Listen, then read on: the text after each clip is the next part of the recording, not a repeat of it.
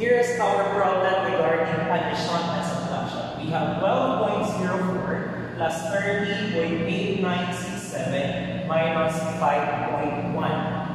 Since we only have addition and subtraction, and there is only one rule in addition and subtraction, and that is to follow the least precise measurement. But how are we going to determine which is the least precise measurement?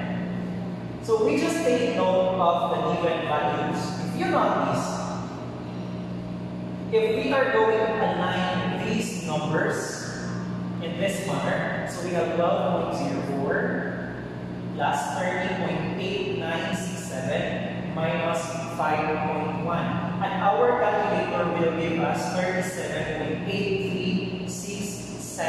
That is the answer in our calculator. Now, how are we going to determine what will be our final answer? Again, for addition and subtraction, take note of the least precise measurement. Least precise measurement. So in this case,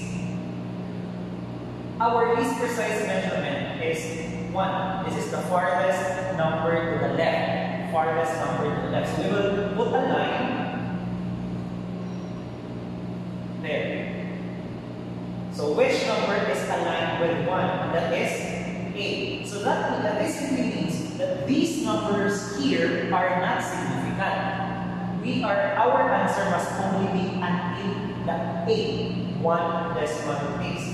So take note of the next number 8, that is 3. And since 3 is less than 5, that means this 8 must be retained. So our final answer must be 37.8. Now here is the trick when identifying the least precise measurement. We just have to take note of which number has the least number of decimal places. That's 3. So this has 2 decimal places, 2 decimal places. This has 4 decimal places, and this has 1 decimal place. Which has the least number of decimal places? We only have 1 decimal place there. So that means our answer must only have 1 decimal place, right? So we only have 1 decimal place. So until 8, our answer must only be 1 decimal place. So our final answer is 37.8.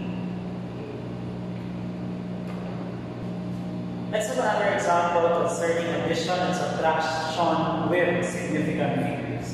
So we have 512,000 plus 25,000 plus 14,890.12 minus 6.7. Again, first step is to take note of the operations used in our problem. In this case, we only have addition and subtraction. And since we only have one rule for addition and subtraction, that means we can just solve them using our calculator directly. Again, take note of the rule. When we add and we subtract, we must follow the least precise measurement. So how are we going to identify the least precise measurement? Last time I told you that the trick is just to identify the least number of decimal places. Okay? However, we cannot do that trick here.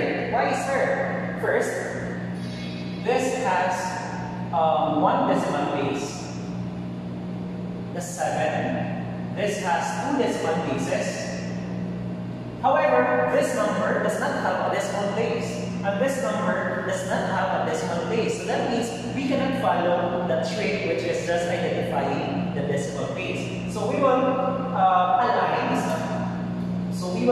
the numbers in this manner. So we have 512,000 plus 25,000 plus 14,890 plus 6.7. And your calculator, if you are going to solve that using your calculator will give you 551,880.02. But what will be our final answer? Again, our final answer must only contain the least precise measurement.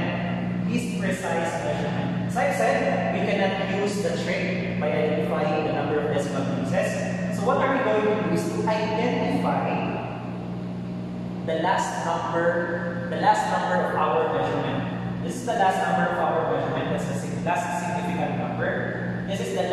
significant number of our measurement. This is the last significant number. This is the last significant number.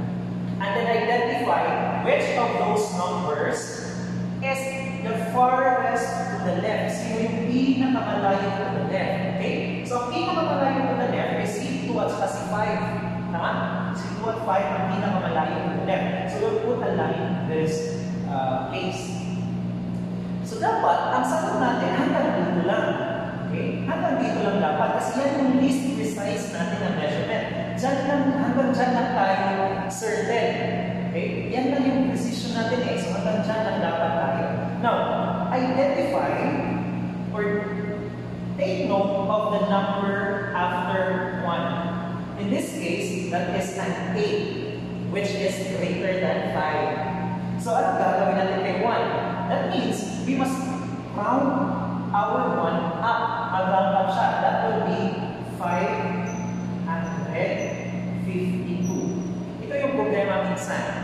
Kasi yung final answer ng mga students, ito na, 552. Now, what if meron akong pera? Bibigay ko sa iyo pera. Bibigay ko sa iyo ng pera is 551,880.02. Tapos sasabihin ko sa iyo, okay, since kailangan na natin ng 3 significant figures, at bibigay ko lang sa iyo 552. Payag ka?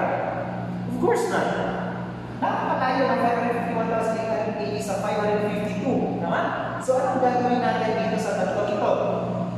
We will write a 0.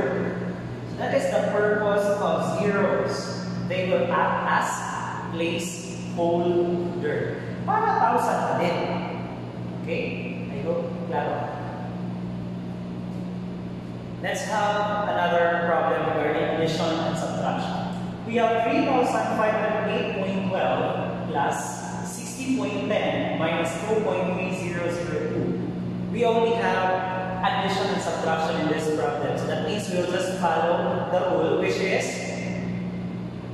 the least precise measurement. Now let us try if we can use our trick by identifying the least number of decimal places. This is 2 decimal places. 2 decimal places. This is 2 decimal places. And this has 5 decimal places. So all of our numbers have decimal places. So that means we can use our trick by identifying the least number of decimal places. So if we are going to solve this number using our calculator, it will give us 3,565.91988. But what will be our final answer? Remember, addition subtraction is precise measurement. So we can do our trick by identifying the least number of decimal places. Kasi silang lahat mayroong decimal places. Since the least number of decimal places is 2, that means our answer must only have 2 decimal places. So dapat dalawang decimal places tayo. 1, 2. So that means hanggang dito tayo sa 1. Okay? So our final answer must be so hanggang dito tayo sa 1. Next, take note of the number next to 1. In this case, this is 9, which is greater than 5. So that means we must round 1 up. So our final answer will be 3,565.92. So that's it.